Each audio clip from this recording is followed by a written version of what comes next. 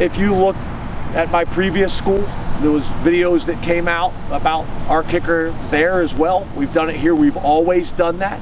I don't think a safety valve makes any sense, because if you're a safety valve, you're back with space, and typically those guys aren't athletic enough to make a tackle against the best athlete on the other team in space. Very few people are, let alone a kicker. So our thing is, go down there. We don't necessarily need them to be Mike Singletary and go knock a guy out.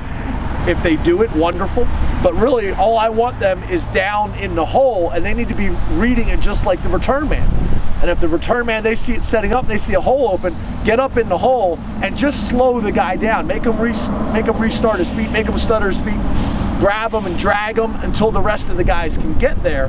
But I've just seen way too many times the kicker kick off, jog down, the guy comes through, and then they're sprinting trying to make the tackle, and they very rarely make the tackle. So it just makes common sense to me to have the guy down there. But if you look, since I've been a head coach, you know, actually we put a clip of film together of both kickers doing that. So, you know, we want to continue to build on that. Something I think has been important and it's been helpful for us.